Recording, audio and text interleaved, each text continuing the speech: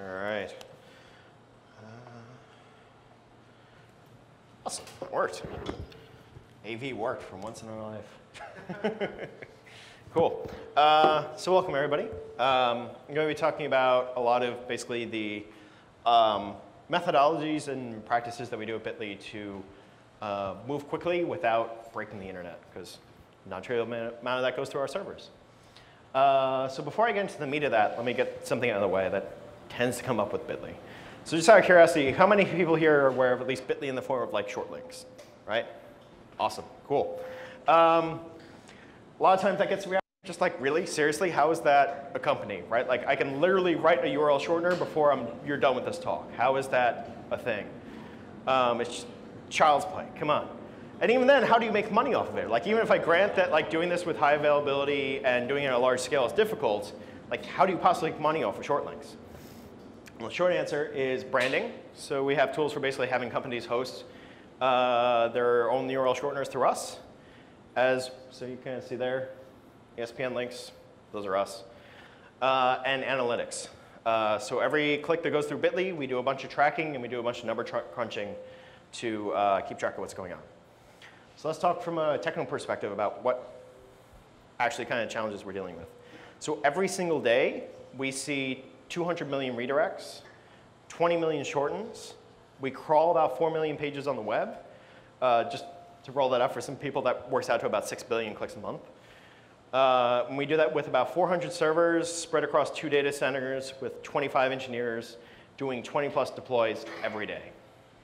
Right? So that's a lot of change going out all the time. So let's get into kind of how we think about that and how we deal with that, and some of the challenges involved, right? So when you talk about doing something like 20 deploys every day, there's a tension that's going on there, right? On one hand, you want to be keeping things safe, right? If those short links that we have all over the web, like at this point, there are literally tens of billions of Bitly links, and it's embedded throughout the web, right? So if those break, nobody's happy, right? Like that's a really bad day. People are pissed off, right?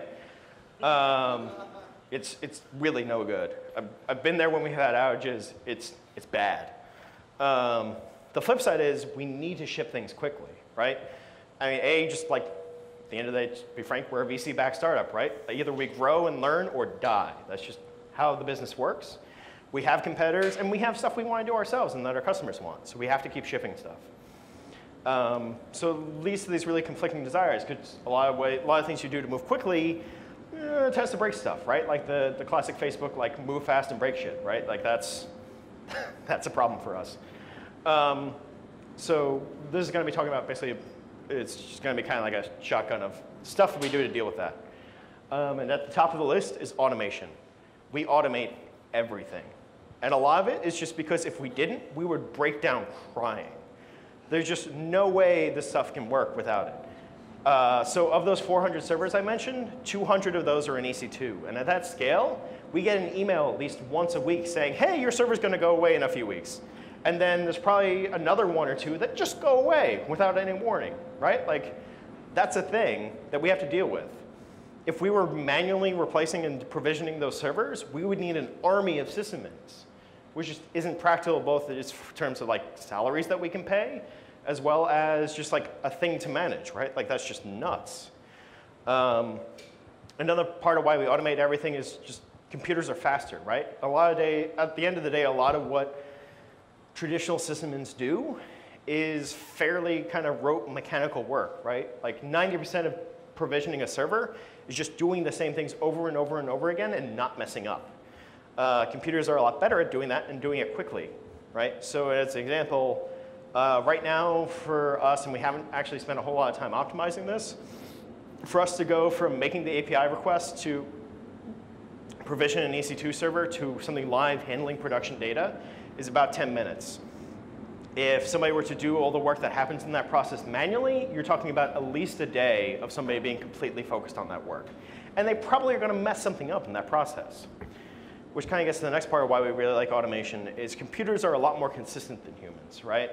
They have limitations as far as like pattern recognition and flexibility, but if you give them the same inputs and the same environment to work in, it's really, really likely that they're going to do exactly what they did yesterday, today, right? So that generally is a nice attribute, and that I can trust that the script that I ran yesterday is going to work the same today. But that gets really powerful when you have a solid review and testing process in place, right? So there's a certain amount that I can do review and testing with humans, but since they're fuzzy and they're not going to perfectly duplicate things every time, just because somebody deployed something yesterday, I'm not going to be super confident that they're going to get it perfect today. On the other hand, if I have a script that went through a review process and worked in dev and worked in staging and worked in production yesterday, I'm super confident that assuming the environment hasn't changed, it's going to work exactly the same today, which can be really powerful for basically getting stuff done quickly. And then taking things beyond deployment, we really take automation throughout everything. So this is Jenkins. For us, we actually have a bit like a little process. So as I'll get into, we use GitHub pull requests for basically all of our code review.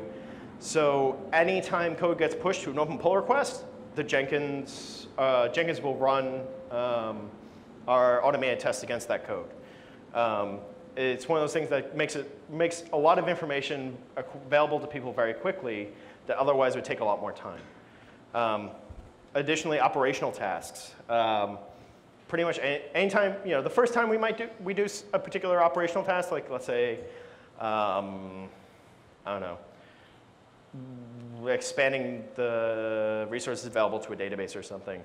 We might do that manually. By the second time we do it, we automate it, because at that point, it's very likely that there'll be a third time and a fourth time and a fifth time, and we're lazy, right? The classic, good developers are lazy developers, and they don't want to do things a bunch of times. We very much take that to heart, especially for operational tasks. Something else that we think about a lot at Bitly is state management. So I have a bit of a story around this. So about a year and a half ago, when I was first interviewing at Bitly, something that came up in the conversations will generally come up in like a technical interview is the question of how they manage kind of their STM, like how they manage code control. And it came up in that conversation that Bitly manages all their code, both systems code and basically configuration management code, for practical purposes, imagine Chef and Puppet, in one giant monolithic repo. And at first I was like, what? That sounds insane. How is that not a giant rat's nest where you can't find anything and manage anything? But we talked about it for a bit, and that kind of came around to, maybe this isn't so bad, right? If you have some practices in place that enforce some discipline so that you can basically manage that tendency for things to decay into a rat's nest, you get this really powerful side effect of having a unified view of the world, of code and config being joined. Any given commit in our repository is a complete snapshot of the state of our system minus data. So that's really powerful as far as if you're trying to either go back in time and figure out what things were going on, or if you need to do a rollback or bailout of a bad deploy.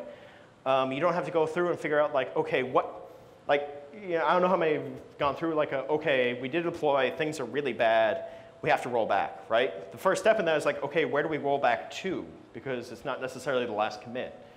If you have things coming from a dozen repos, you have to do that a dozen times now, which is not exciting when things are on fire.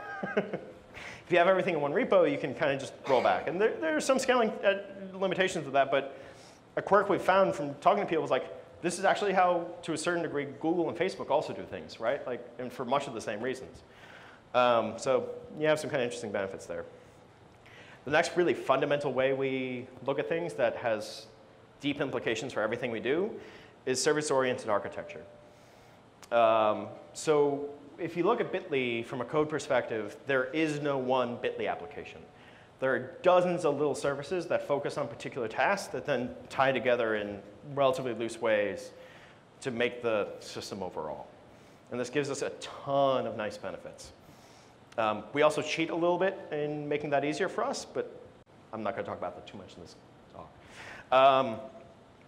So one of the biggest things for us is what failure looks like in the context of SOA.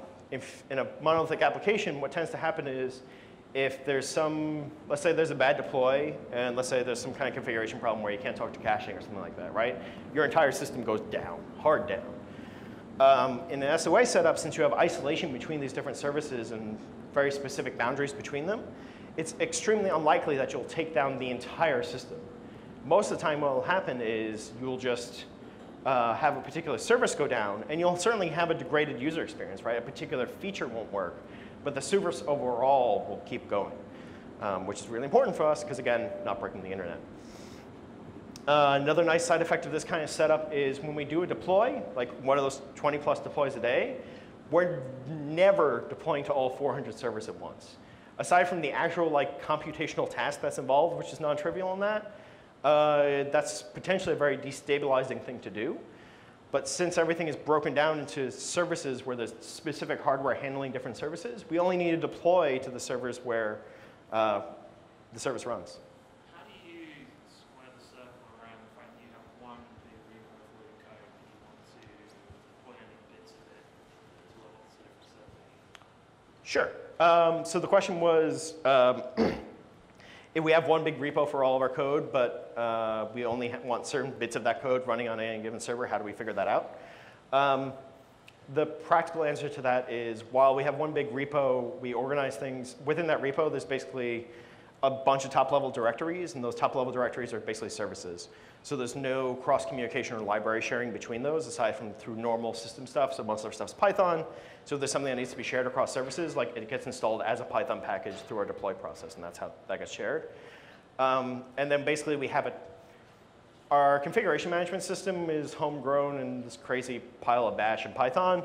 For practical purposes, from a high enough level, you can think of it as Chef and Puppet. And basically we have a system of tags for the servers. So kind of like roles and Chef, and I imagine Puppet has something similar. I haven't worked with it that much. To basically say, these are the services that should run in this particular box. And based on that, it will kind of start up or tear down services accordingly. Is that cool? Another really powerful aspect of service-oriented architecture is it makes everything easier to understand, both when you're debugging and when you're architecting systems.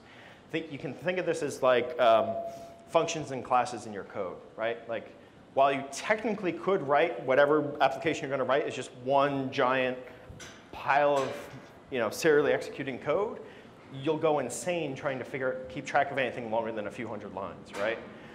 So we have these abstractions that allow you to isolate functionality into specific little pieces, and then either pay attention to how the pieces fit together or the implementation inside of one individual piece, and not having to keep the whole picture in your head at once. Similarly, services give you a similar kind of abstraction in that you can either look at a systematic level, right? If you just know stuff's broken, but I'm not sure what is actually the problem, you can look at a system level to say what piece is likely broken. And then when you figure out that piece, you can kind of invert how you're looking at those API boundaries and just look inside that service and see what's going on, which is really powerful for understanding stuff. And this takes things a step further as your code base ages. So Bitly's been around for about 5 years. There's a lot of code there. And I've been there for a year and a half, and I still don't know all the code, right? It's a lot. But that's OK, because most of our services are less than a few hundred lines on their own. So even if you've never touched a service, you can just dive into it and understand it very quickly and deal with that as you need to. Another nice benefit of this setup is it makes it very easy to use the right tool for the right job. So as I've kind of alluded to, our default at Bitly is Python, just because we like it, we find it readable, we can develop in it quickly. But there's things that it's maybe not always the best tool for, right? If you have to do really complex concurrency, that is miserable in Python. If you have to iterate over things really quickly, it's just not that good at it. So when we run into situations where Python isn't the right tool for the right job, we can pull in other things very easily because our service boundaries are just kind of platform agnostic, right? It's just JSON either through HTTP calls or pub sub queues. So for example, we need something to be faster doing crazy concurrency, we tend to use Go. We have a search system where Lucene is really appealing, so we use Java there, right? We can just plug those in as we need to. That has some other potential risks as far as using all of the tools and having to keep that in your head, but with some discipline, it's not so bad. Excuse me. Similarly, we can use data stores as it makes sense for a given service. So part of the isolation between systems is if they need to persist data, they each take care of that persistence on their own, so our data is massively denormalized. This is one of the ways we can cheat in that our data is effectively immutable since links don't change and clicks don't change. But there are ways to do this if you do have more immutable data. But accordingly, each service can have a data store that makes sense on its own. So we have one service that's basically a metadata that we get from crawling pages because doing the actual crawl is a fairly expensive operation. And that's basically just a key value thing with billions of things, right? So that kind of sounds like React, so we just use React there. There's another service where we kind of keep track of real-time click rates on, and there Redis is a really good fit because we want it to be fast. We care about, like it's nice to have those complex data structures, but the overall data set's not going to be that big, so it can fit in memory. So we can use the right tool for the right job. Similarly, we can use suit hardware as needed, right? Like our default is something that looks like a C1 medium, or I guess the new one's C3 large on EC2, just because we've optimized for cost performance on those. But some things need a lot of memory, or they need SSDs, right? So we can build things to accommodate like that. Similarly, we can make decisions as far as what data center it runs in, as far as having actual hardware versus the virtualization. We can also scale services as needed, right? So let's say we make a change that means that we're going to be crawling twice as many things as we previously used to. We can just add more resources and scale that crawling service without having to have anything else care about that, right? Since you have those boundaries and separations of concerns, you can deal with those problems just where they happen without having to worry about too many consequences to other parts of the system. Which again, when you're not worried about, when you have those clean isolations, keeps things stable. Yep. Are you just limited to EC2 or any other public cloud? Can you use any other public cloud? Right now we have tooling for EC2, and so we're in EC2 and we have a effectively dedicated hardware within a VeriSign data center. It's our other data center. We potentially could move into other clouds, but we haven't built the tooling for that. Just curious, what are you crawling for? To get extra context on links. So from just actual redirects that we do, we get some context just based on what the browser sends as part of that redirect process. But we usually can't tell what the page is about. So we'll crawl a bunch of pages and do a bunch of analysis to say like what the topic of this page is, maybe pictures, titles, stuff like that. And the last thing that we get from this is significant cost savings, right? By being able to very specifically tailor hardware and optimizations to given particular services that are focused on specific tasks, we can save a ton of money because we're not having a bunch of stuff sitting around not getting used. So we can kind of tailor things as it needs to be tailored. The next thing that we think about is async being better than synchronous, except when it isn't. At this point, you might think it's going to go into some tirade about some hipster bullshit like Node.js or whatever. Thankfully, we're talking at a different level, something more architectural, right? When we look at building systems, we try and ask, can this look more like sending letters in the mail than two people having a conversation, right? Because you get a bunch of benefits by having that different relationship between systems.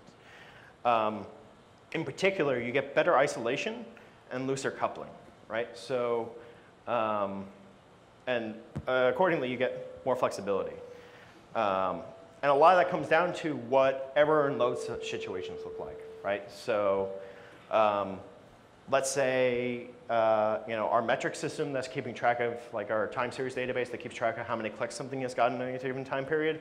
So that's having some kind of capacity issue, and it can't keep track of just the stream of data coming at it. If you're dealing with some kind of synchronous process, now suddenly that capacity issue or that failure is a problem for the upstream system that's handling the redirects, that's producing the data for that system.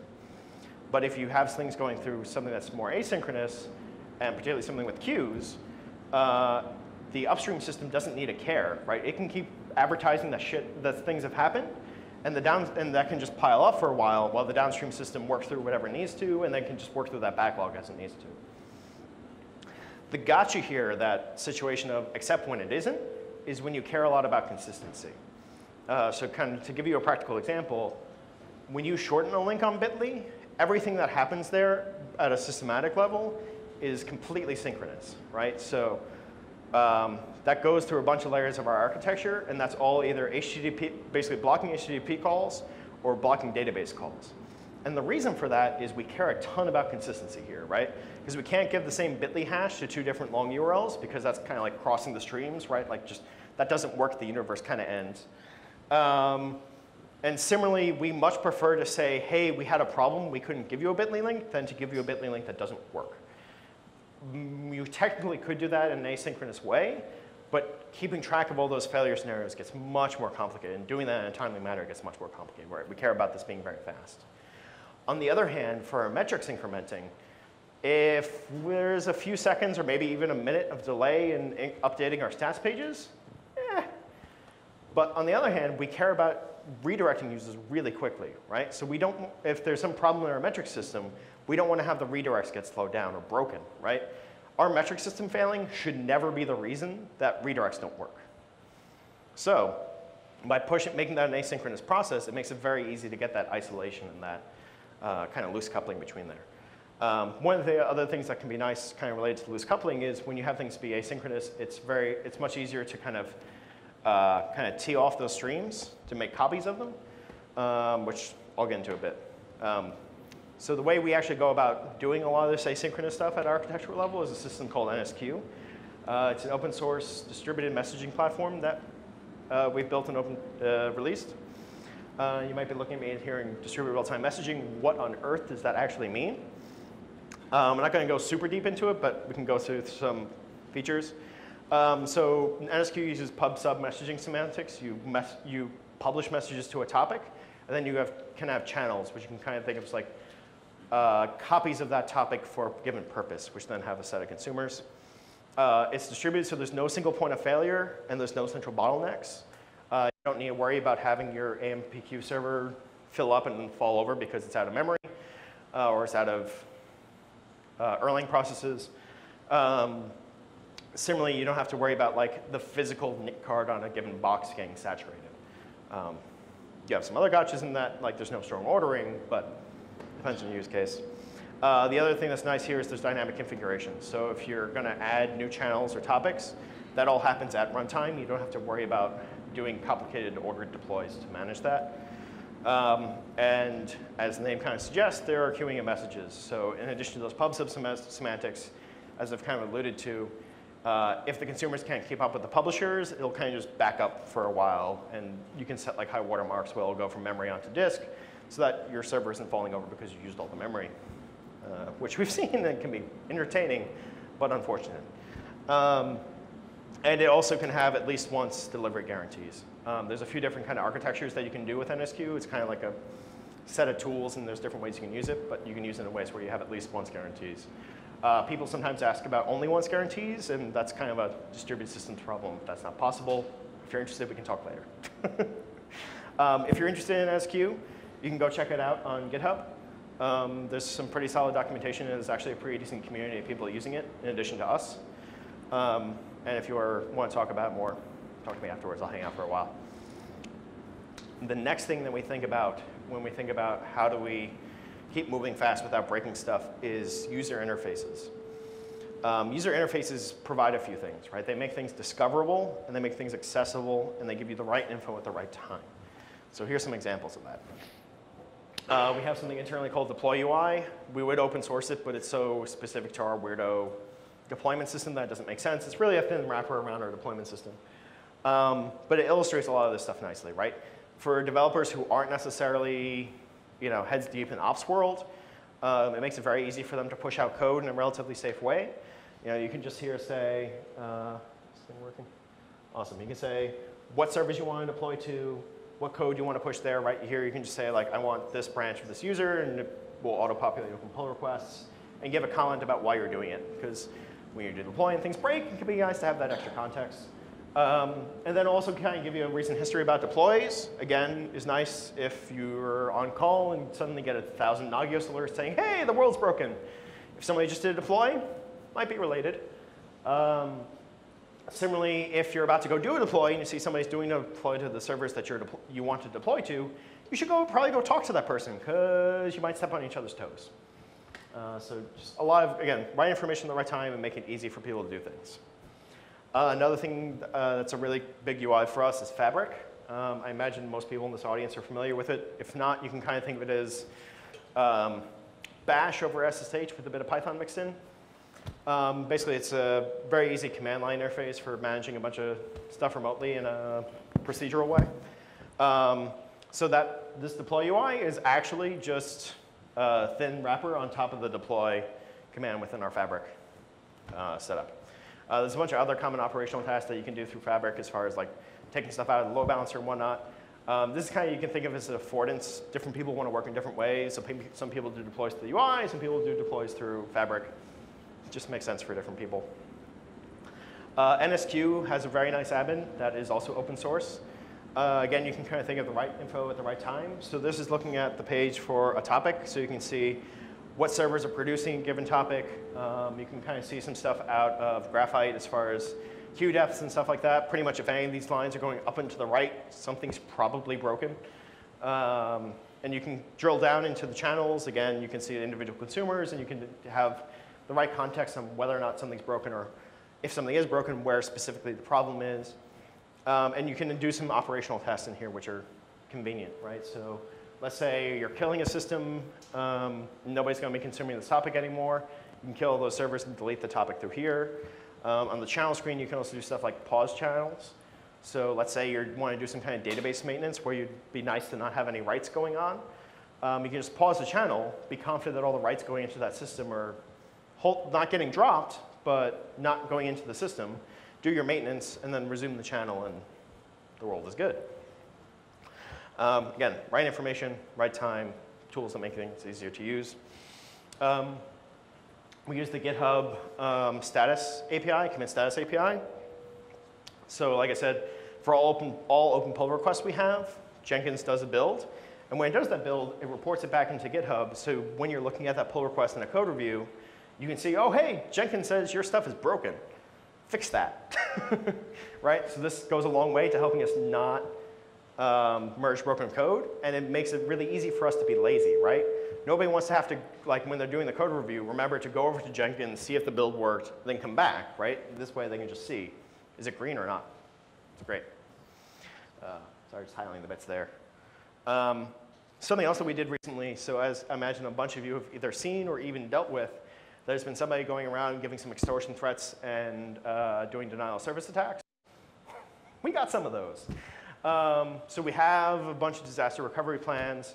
One of the things we learned in that process is that when it's 4 o'clock in the morning and you're groggy and you just got paged saying the world's broken, you might take you a while to figure out where all the stuff is to engage the disaster recovery plans. So we built something called the red button at UI. This makes it really easy to A, wake up the rest of the ops team to help out, and then B, engage the disaster recovery plan.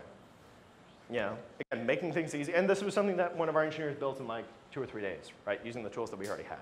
So it doesn't need to be anything crazy or complicated, but especially if you're going down the path of automating as much as you can, it makes it really easy to build these things as you need them. The next big piece of how we do things is peer review. Like I mentioned, we use GitHub pretty heavily.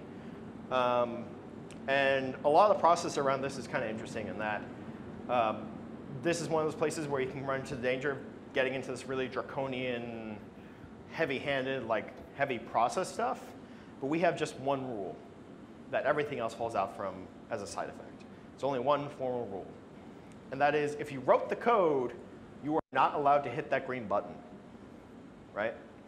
So this has a bunch of wonderful side effects. My favorite of which is it moves the worst problems that you have around this kind of stuff to better places, right? When it's the end of the day and somebody pushed out a change that broke and you just need to push out a one-line change to fix it. Oh, yep. So how does that work if you're paged before in the morning? Do you have to page someone else to approve a change? Potentially. So it depends on what's going on. I mean, we definitely do have the attitude of, while we have an on-call rotation, which is a fixed set of people, if your code breaks, you're getting a phone call. No, I mean, like, if you're paged, you can fix something, but then you need someone to review it. Potentially. We are, kind of where I was going with that is, culturally for us, it's very okay to wake up other people if you need to. The other side is for certain scales of changes, it's okay to push out code that hasn't been merged yet. A lot of times we'll soak code in production as part of our validation steps before it gets merged.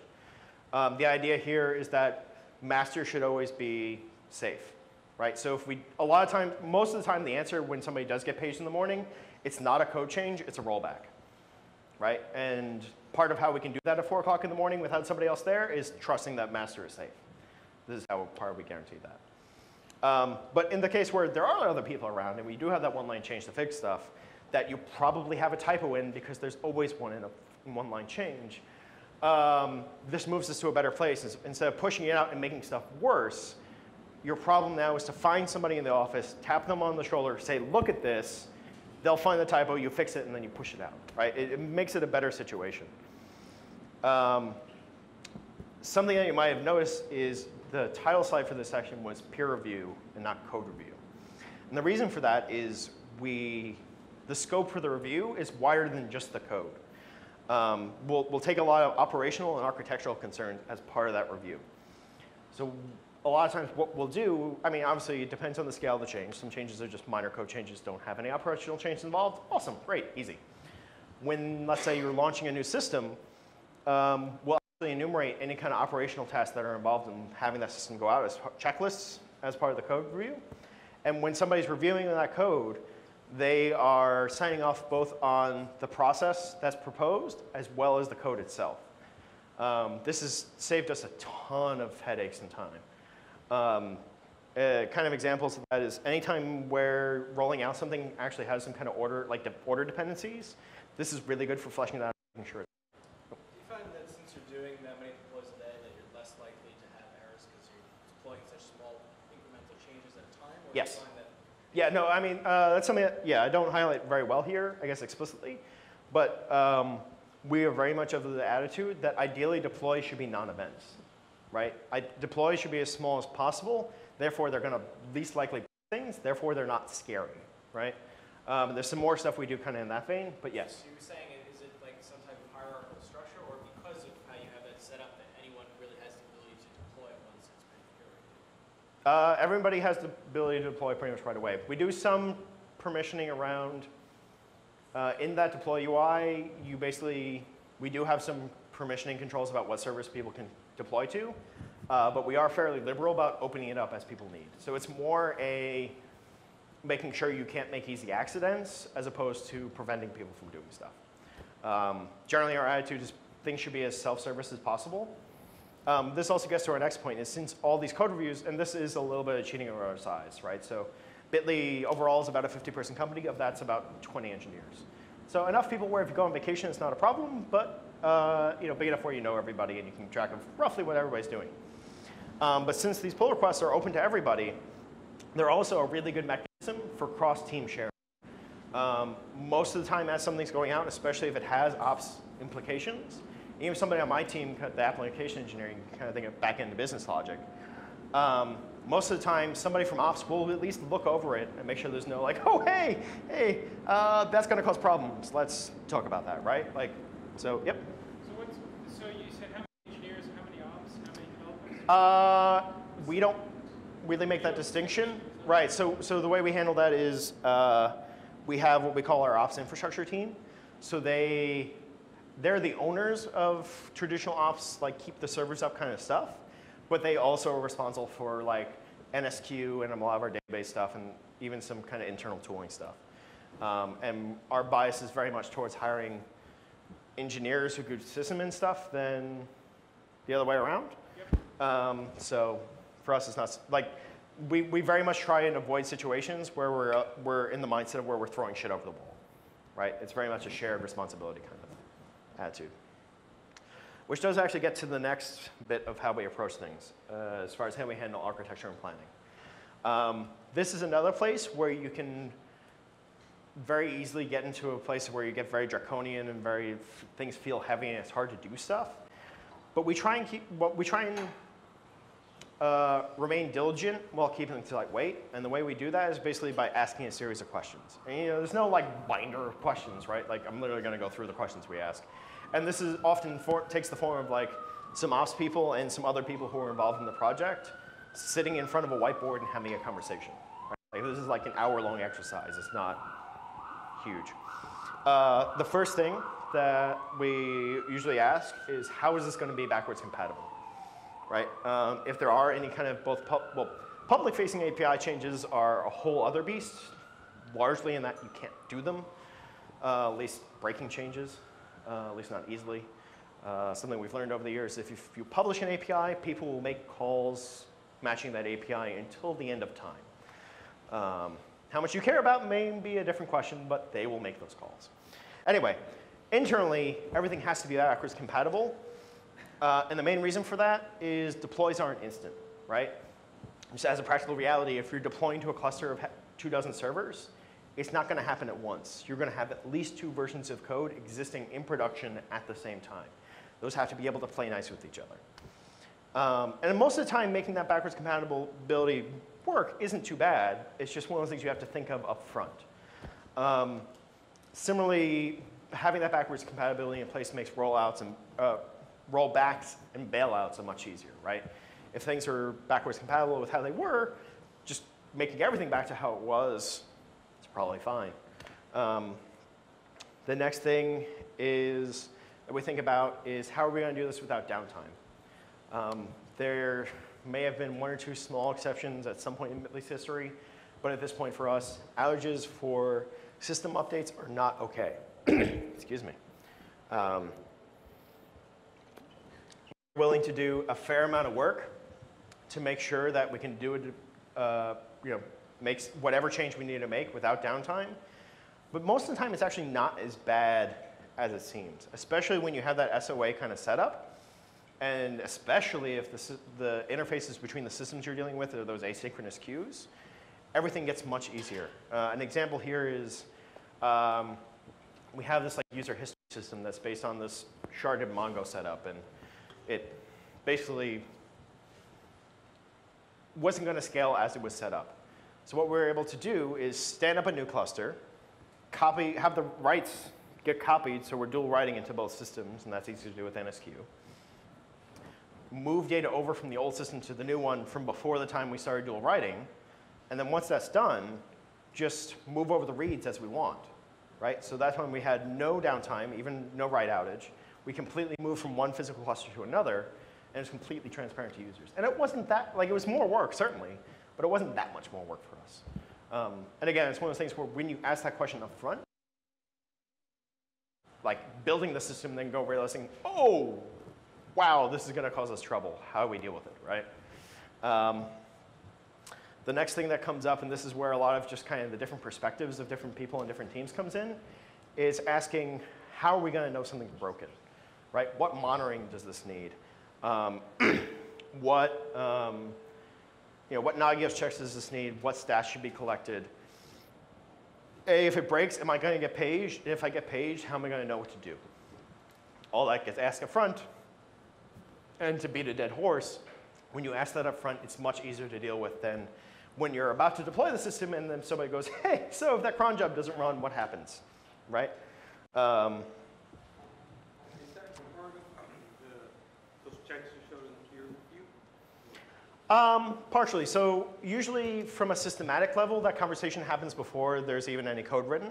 So there'll be a high-level thing of like, OK, well, we know we're going to have this database involved, and we're going to have these processes involved, and there'll have to be this thing happening periodically. So we'll develop basically, as part of the requirements for the system, know that we'll have to have checks here, here, and there. But then potentially, the main place where that checklist gets involved is, let's say, so actually in the case of that Mongo system switchover I was talking about, what that checklist would have consisted of would be the steps of like, OK, so we're going to bring up the new system. We're going to start doing writes into that system. We're going to do whatever steps we need to copy over the data. And then we're going to switch reads. And then we're going to do this to get confidence that the reads are like everything's working right. And then we'll kill the old system. Okay. Like that's what would be in that checklist. So that's more for structural big changes than on the 20 a day. For the most part, I mean, there's different levels. Like that one's pretty involved. A lot of times what we'll do, what that checklist for the smaller stuff will consist of is what the validation steps are, right? So there are ways things can break which won't necessarily set off checks, right? Like if some CSS is kind of now, at least with our current testing, that's probably not going to set off an alert, but it'll piss off a user. So we define what those checks look like. So, so you use Jenkins for build, and what are sort of the things you use for checking? I'll get to that. Okay. And actually, this touches a little bit on, I'll get into a bit more now. But so kind of continuing on that, once we know something's broken, what do we have to have in place to figure out what's wrong, right? What needs to be logged? Where is that logging going? And what has to go into our stat system? We're at Etsy, we use Graphite a lot. I forget the exact number, but we're in the billions, if not tens of billions of increments a day for our Graphite cluster. So again, when I get that page at 4 o'clock in the morning and I get an alert saying, hey, this thing's broken, what's the next step? How do I figure out where to go next? What operational options are there for dealing with failures, right? So different systems are going to look different ways when they fall down or when systems they care about go down, right? So let's say a box for a particular service goes down. Does that mean that we need to pause queues so we don't lose data while we handle reprovisioning the box? Or is a particular class of machine stateless and we just spin up a new box, right? Like, what do those failure scenarios look like and how do we deal with that? And where do I find that information is kind of questions up with that. Next question is, how available does the system need to be? One of the other nice things about an SOA type system is we can have different availability guarantees for different services. So as an example, our decode service has massive redundancy built into it. We're at the place where even if our primary data center literally falls off the face of the planet, we could be up and redirecting within a few minutes, right? On the other hand, some of our, like our Hadoop cluster, which is primarily used for research tasks at this point, if it goes down for an hour, it's not awesome. Some people are going to be kind of annoyed internally, but not the end of the world. We don't need to spend more resources making that more available. So we kind of have that conversation about kind of cost benefits, both in terms of literal costs of actual hardware, as well as like dev time and attention. And then, I guess I kind of had that redundantly. Anyway, again, pay a lot of attention to failure scenarios, because that's where stuff gets squirrely. Oh, sorry, this is speaking to how failure of other systems is going to deal with it. How can we route around failure, right? So if this is querying another system and one of the boxes in that system goes weird, what impact is that going to have and how do we deal with that? One of the ways we deal with that is we have a library called hostpool. It's open source. This one's Python somewhere. We have a Go one. I forget what the link is. You can probably find it. And the idea there is you can kind of think of it as an in-application load balancer in the sense of the way it works is you'll say, instead of saying this is the just URL I want to query for the other system, you can say that this is the pool of servers I want to query for a system. So when you do a query, you ask for a server to query, you do it, you do your query, and then when you get the response, you either say that worked or it didn't. And the library then kind of in memory just keeps track of those success rates and then increases the probability that healthy servers will get queried. Effectively allows things to self-heal and self-route around failures. Obviously, you want to have monitoring in place to know when that happens because self-healing only goes so far and having broken stuff out there is not great long-term, but it helps deal with stuff while the slow humans are figuring out what's going on. Similarly, NSQ has a lot of capacity for routing around failure. That again, if you're interested, I can talk about later. What hardware will this require? Again, kind of going back to the SOA discussion. Can this be okay on a C1 medium, or do we need SSDs? Do we need more memory? What do we need here? And similarly, is what this is going to be doing going to justify the costs associated with that? Have discussion, at least have an understanding of what's involved in adding capacity. A lot of times we'll build systems so that for the next 6 months we'll be fine, but what's going to happen if either we get more traffic than we expected or those 6 months go up, right? Sometimes it can be nice, and like if it's just a nice stateless service, the answer is throw more hardware at it. Awesome, great. Throwing money at the problems is always a fantastic answer. But other times it's harder, right? Like if you have just a MySQL database, throwing hardware at it is kind of not easy to do, right? So what does that process look like? And if not having the tooling in place right now, understanding and documenting what the avenues are for a given system is important for us. Again, similarly, there's often, when we're building new services, asking these questions up front allow us to make relatively easy to make changes from an architectural standpoint that, when asked at the beginning, make things down the road much easier. But if you did it later in the process, would involve like redoing stuff, right? We also, since we run in 2 data centers, we have the question of what data center should this run in. There's a certain amount of, there's some situations where cost performance is better for the physical hardware than the virtual. In particular, RAM and disk space is a lot better for the physical for us. For CPU-bound stuff, it's kind of the same. Actually, the bigger thing for us often is understanding what other services this is going to be chatty with. So if there's another service that this thing is going, where this new service is going to be chatty with, it would probably be nice to not have that chattiness going over public networks and just staying on the LAN. So a lot of times we'll try and co-locate services that rely on each other a lot. Similarly, kind of relatedly, we ask what impact a new service is going to have on other systems. Right? If something's going to be increasing the load on a system by 10x, that other system's probably going to care about that. Right? So we have to work through the implications of that. Again, most of the time, not too bad if we ask it up front. But if you didn't ask the question, launched it, and all of a sudden that system has 10x the load, that's probably not going to be an awesome day.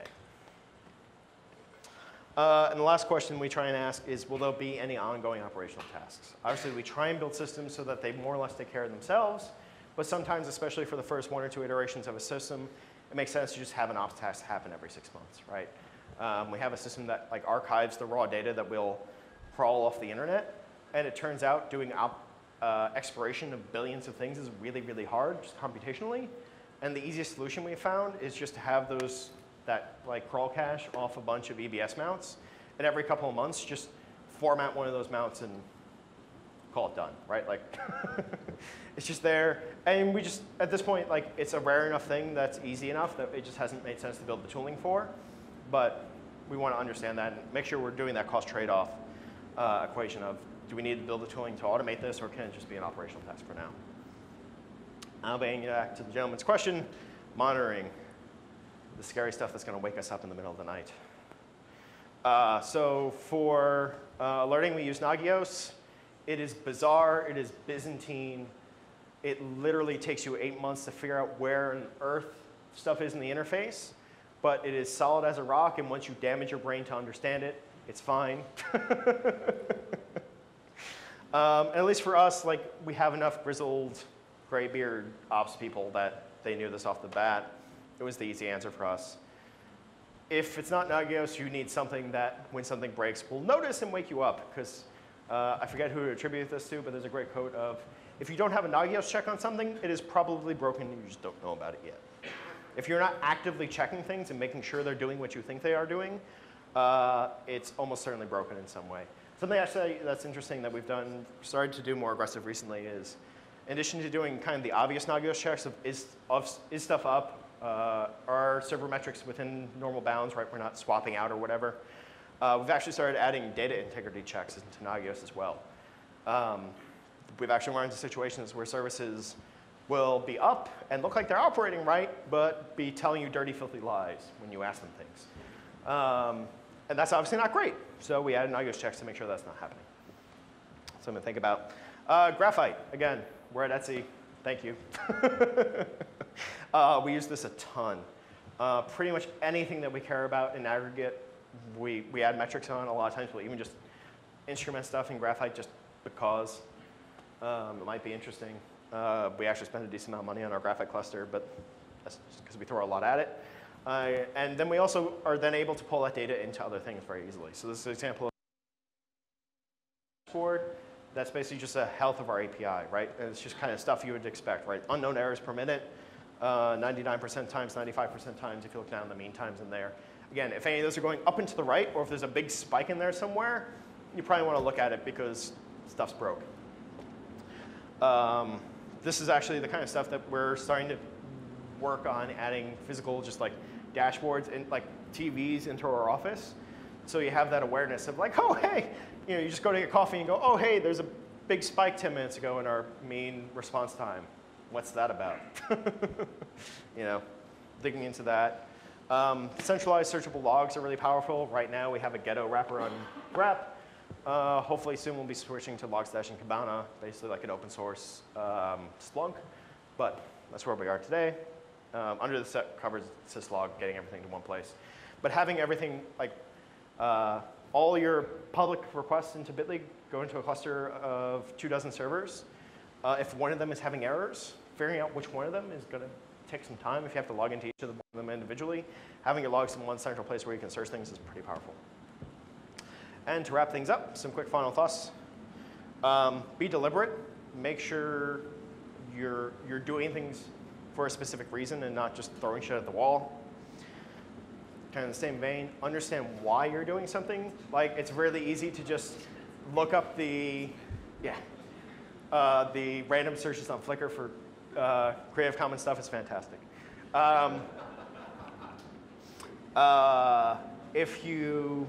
It's really easy to like have a problem, do the Stack Overflow search, and find a solution, but not take that extra step to understand why that solution addresses your problem. Take that extra step. It really pays off big time. Certainly work through the details. I mean, obviously, there are limits on all this. If you take this to an extreme, you'll just be digging into like how your specific compiler and processor are working, and that's probably not productive most of the time, but maybe go a layer or two deeper than you absolutely have to understand what's going on. It really both helps further you as a developer and make sure that you are doing what you actually need to be doing. And finally, a quick shameless plug. Bitly, shockingly, we're hiring. We really want to talk to you. We'd love to talk to you. Come talk to me afterwards or check out bitly.com/jobs. And if that, any questions? You mentioned an open source equivalent as well. Logstash and Kibana. So Logstash you can kind of think as like a thing that routes streams of logs and makes it easy to push stuff into Elasticsearch. And Kibana is like a UI on top of Elasticsearch that's optimized for logs. We've had some quirks implementing it, but that's more quirks of our infrastructure and those particular tools. I imagine you guys weren't always this. Yes. How long ago did you guys start to transfer to this kind of mentality? And like, do you have any like, not like, oh my God, what was all your things, but is there one thing that you can remember that really kind of moved forward towards this thought process? Sure. So, sorry, I've been doing a bad job of this. I should be repeating the questions. So the question is, obviously, Bitly hasn't always been doing this. How do we get here? And if there's been any particular critical moments in that path.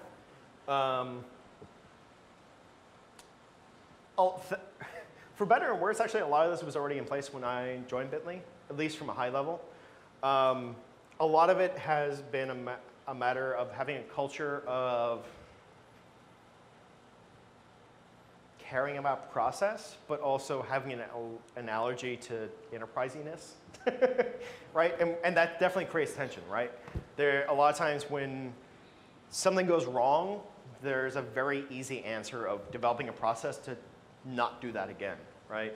But if you do that all the time and take that easy answer, you end up with this, like that's how you end up with like the crazy, like, you know, enterprisey world type stuff, right?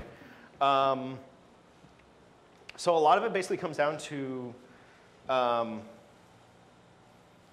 caring about process, like, and thinking about things in those terms. Being willing to take the time to figure out if there is a, I hate using this word, but more elegant solution than just making process to not do that again. And doing things iteratively. Something else that's kind of interesting of this for especially like lean type folks, it wasn't, I don't think, done in quite that intentional of a way, but just intuitively as the way we work. Virtually none of this was done like as a fundamental change and by fiat. A lot of it has just been kind of incrementally done as needed over time as the team's grown. I don't know if that answers your question. Completely answered my question. That's what I was. Cool. I think there was a question in the back. So you mentioned being an SOA shop. When new services come online, how do you deal with kind of responsibility and ownership? Who gets the pages for those? So this is, again, a place where I suspect we're cheating by our size. Right now, there's just one on-call rotation, and whoever's on call gets the alerts, period. We have started to talk and think about potentially having more directed ownership like that, but we haven't gone there yet. And for the most part, thankfully, it's relatively rare that new systems break at 4 o'clock in the morning. I guess via the rest of our process and doing stuff like doing partial, like especially for backend systems, a lot of times part of our validation process, like let's say I'm rolling out a change to how a particular like user-facing API is implemented that doesn't have any functional changes to the user, but changes how we do things internally. A lot of times we'll just deploy that to 1 or 2 servers, let it soak for a day, and then push it out. Like doing stuff like that makes it pretty rare that new systems cause problems at 4 o'clock in the morning.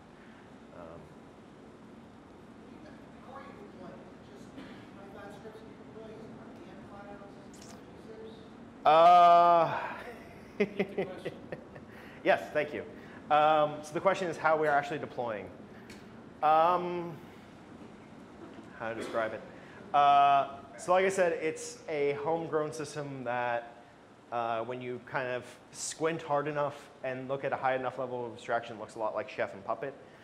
The particularly interesting way that's the case is there's basically a series of tags that define what a series should be, which then run a series of idempotent install scripts that will basically, the tags will basically say like, so the process that does redirects for us is called NSD, right? So we'll have a tag that says NSD should be running on this box and should have like 4 copies of that process running, right? So the install script will basically go through and say like, okay, is the version that I expect installed in the box? Yes, great, I'll just move on and not care. No, okay, let me do whatever I gotta do to get the box closer to the desired state. At that level, it's pretty standard. How we actually go about implementing it, it's basically a giant pile of bash with some tools to make it easier to do the idempotent stuff. And most of the time, we try and work with whatever environment's toolchain. The Python stuff is a little non-standard, but that's mostly just because, like, a lot of why this stuff is homegrown is not because the existing tools are inadequate. It's just they didn't exist when the stuff was built. And, like, the migrating cost is not justified. But yeah, a lot of our binary stuff gets installed via RPM. We're running CentOS 5 something in most places. A lot of stuff we just run our own binaries for. But a lot of the Python stuff gets a fairly standard install. Sorry. Yeah. You mentioned Chef and Puppet. Yep. Do you use both? We use neither. I just use those examples and that approach of basically having something that defines what a server should be and then having a series of idempotent scripts to get it closer to that state is roughly architecturally what our system looks like. The actual implementation of that is just all homegrown. I wanted to ask you a little bit more about your approach to SOA. Yep. So obviously if you break your system down into a lot of small, very simple services, those services individually are very simple. But if you have to join lots of moving parts together, there's potentially architectural complexity there, which gives rise to strange network effects and side effects and that kind of stuff. Mm-hmm. Coupled with the fact that if you have lots of different systems and you're in different languages using different tools, organizationally you've got to manage that complexity as well. Where do you see the sort of the healthy balance in that tension? Sure. So to paraphrase the question, how do we manage complexity in SOA? On the system side, we get to cheat a ton because our data is effective. The lion's share of our data is immutable, right? So the fact that we don't have to deal with changes or deletes makes a whole lot of problems way easier, right? Because denormalization at that point is dumb simple, right? Like you just get a copy of all the writes that happened and you're done. It's easy, it's great. So there are a lot of things where we just don't have that problem, which is somewhat cheating on our part, or just, maybe not cheating, but taking advantage of the situation we're in. It definitely is a more complicated situation for other people. We do run into some of that as far as joining data sets, right? So actually a lot of the quirks in the existing Bitly interface as far as like, well, why can't I just filter my links by this, that, and the other thing? The answer is because that's in 5 different systems and doing joins across databases is not a thing. And so the answer there is usually if we have to do a new kind of combination of data, that means a new service. As far as managing complexity from a tooling standpoint, it's a lot of basically self-discipline. There definitely was a phase at Bitly where we had a database of the week problem. At this point, we basically have all the open source databases except for Postgres, and even now that we have Redshift, we have a weirdo flavor of that. But at least in the time that I've been there, we've done pretty good about effectively, if somebody proposes using a new data store or a new language or a new platform, asking the hard questions to justify it, right? So, and actually that's one of the things I really like about Bitly, is the culture is very much in a place where making those proposals is totally okay, but you better be able to justify your position, right? If you want to bring in a new database, you better be able to damn well explain why one of the ones that we already have a bunch of experience and tooling in place are inadequate. Similarly, if you want to bring in a new language or platform, you have to be able to answer those kinds of questions. We've also started, at least for databases, I don't think we intentionally did it, but it's kind of happened. If you bring in a new database, you're on the on-call rotation. So that also kind of helps keep people using what's there. But yeah, it definitely is a struggle. That's something we have to work with. Cool. Sorry, I'll get this out and then. So you mentioned that Jenkins report builds agents back to GitHub. Yep. So I wonder how exactly you make that, what the work will be. So we're lazy and we have an unbelievable Java/JVM allergy at Bitly. Sorry, so the question was, how do we actually handle getting the commit status stuff back out of Jenkins? So we have this bordering on irrational JVM allergy at Bitly. A lot of it comes down to just getting burned a few times in the past and then not being lazy and not wanting to have to learn how to do JVM tuning because we don't have experience in that. Accordingly, for certain styles of that workflow, there are plugins for Jenkins that'll just do it. We ran into some quirks in that since we do so many, like we try and keep our pull requests small. Accordingly, I think we're up to issue number, I forget, we're in like the 2500s on GitHub. And just as a quirk as GitHub implements ways to actually pull down that pull request code, it breaks a lot of the existing plugins. So we basically have a sidecar service that uses the GitHub commit hook API, and then Jenkins has a similar thing where you can subscribe to notifications about things that happen inside of Jenkins, now basically handling the messaging back and forth. You entirely could implement it as a Jenkins plugin, but we're hate Java, so. I think there was a question over here. You mentioned earlier that you have a staging environment. So Yes. Can you describe what you move from dev to staging to production? Sure. And also, do you have QA and are they involved in that process? Or just Mhm. based on question? Yep. So there's some interesting there. The question, to repeat it, was basically what does our staging environment look like and what do transitions from dev to staging and prod look like? So we have some interesting quirks in there. The most prominent of which is for us, staging is generally staging of code, not of data. So our staging environment actually queries production databases and production backend systems in a lot of cases. A lot of the reason for that is to basically deal with the SOA complexity issue.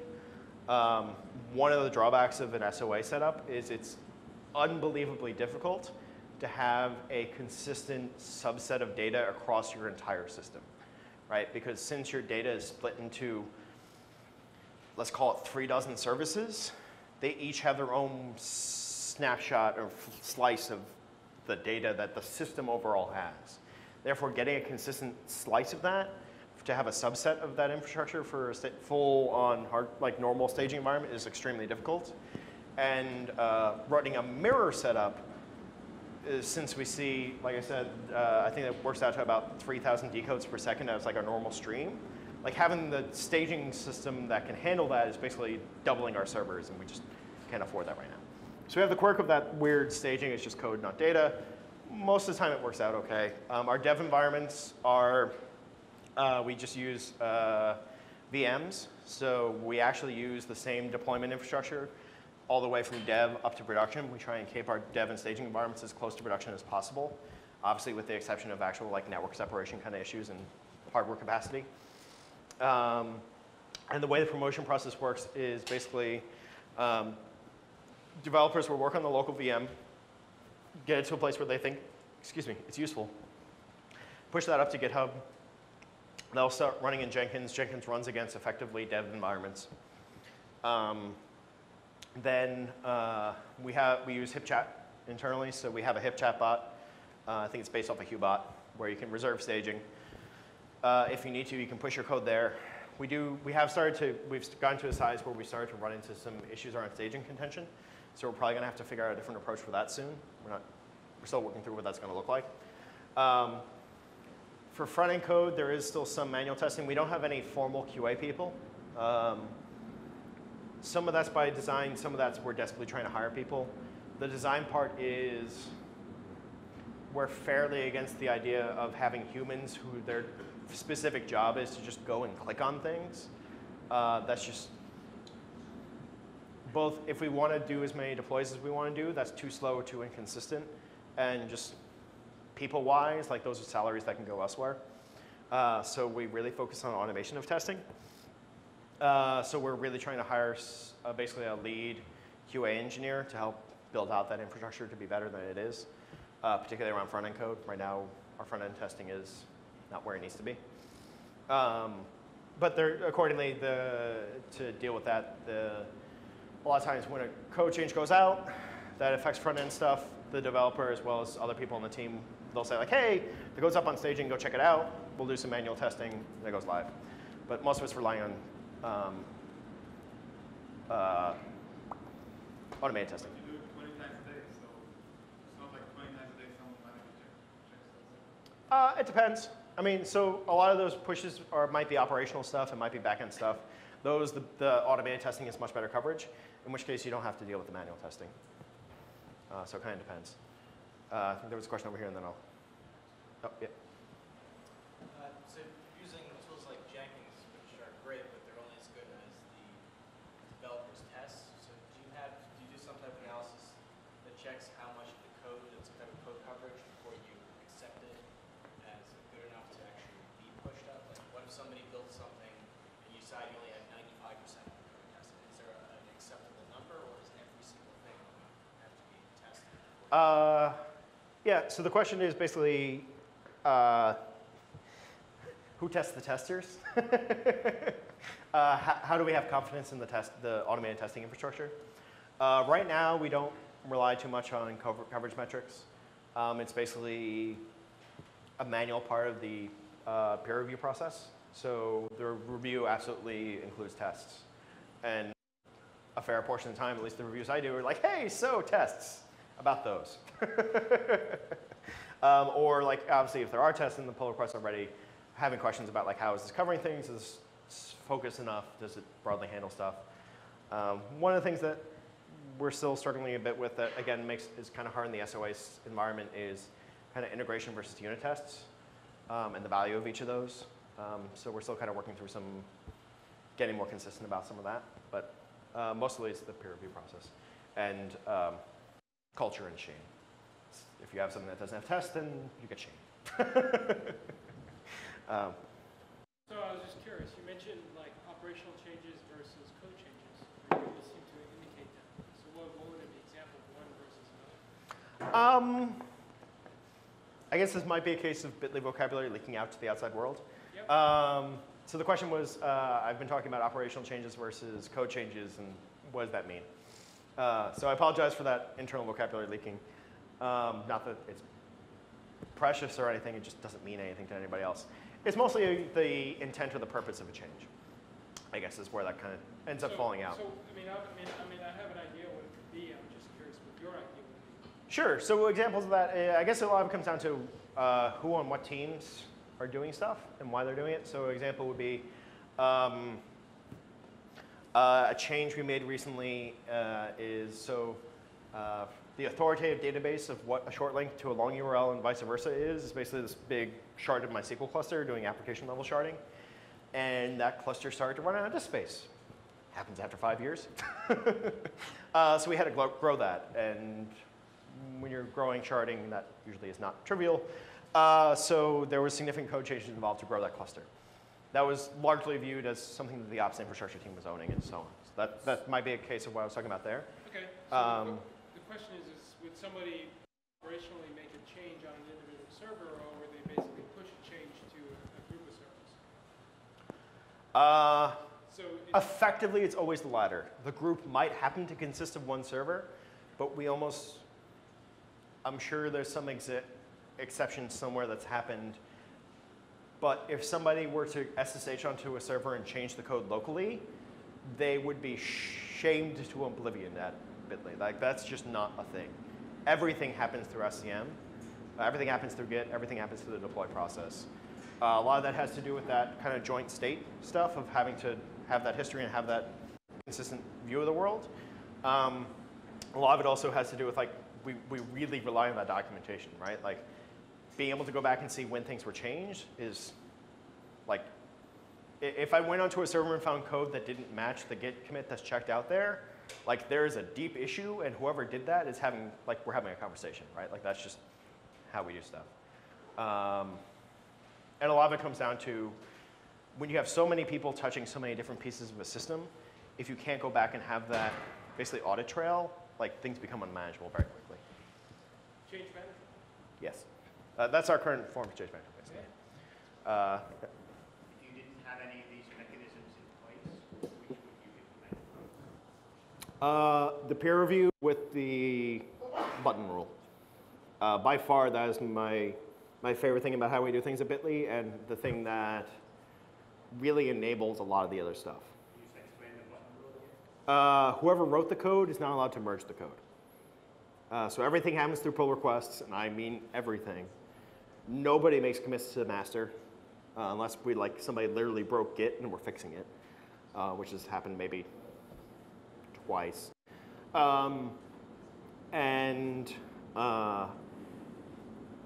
For us, there's a lot of ways where we're able to avoid process through discipline, and that process is the mechanism for having institutional discipline, if that makes sense. I think that there was a question over here, quick. Yeah. How do you decide if something is a new feature of an existing service or an entirely new service? That's an interesting question. The question was, how do we decide on a feature in an existing service versus building a new service? A lot of it for us comes down to how data needs to be persisted and how it needs to be queried. When you get to the scale of Bitly, for a lot of things, the only way to have reasonable user queries is to pre-aggregate things. So that's what a lot of our systems are doing various forms of pre-aggregations. Like, basically, like for your click count at Bitly, we're not doing select count star because that database would have hundreds of billions of things in it at this point, and that's not a query that's going to happen in a request response cycle, at least to any user for us. Accordingly, we kind of increment counters as the clicks come in, and then we just tell you what the counter says. So a lot of it comes down to, yeah, basically that equation of, like, does this fit within a persistence and a query model that an existing system has and make sense in that realm of roles and responsibilities? And if not, then it means a new service. And new services are not uncommon or a high barrier for us. We probably create a few every month. Well, not every month, every few months. I know I keep on going. I don't know if you guys have any kind of time limit. I'm happy to keep going, but. Sure. Okay. So you have a solid process and it works well for you. So based on what's working and what's not, what's next? Is it just incremental things like better usability testing, or are there big things that you want to improve? Yeah, that's an interesting question. I guess with an ops focus, one of the biggest things for us is that staging congestion issue. We actually are starting to run into situations where devs are sitting around twiddling their thumbs for unacceptable periods of time waiting for staging to become available. So we're really starting to try and work through that. We have some capacity issues, just systems that were built a while ago that were intentionally designed with certain limitations that we're starting to run up against, so we just have to make changes to deal with that. We've mostly worked through with the current issues with it, but the DDoS stuff has been really big for the last, I guess actually since January. We've been dealing with a number of DDoS attacks and getting that process down. Huh? You should help Meetup. We've actually been talking to some other people who have been getting hit. Yeah, it's tough. Yeah, if anybody's interested in talking about some of that stuff, I'd be happy to talk about that afterwards. But yeah, it sucks. Just, that's all there is. Is there another question? Awesome. Cool. You all have been great. Thank you.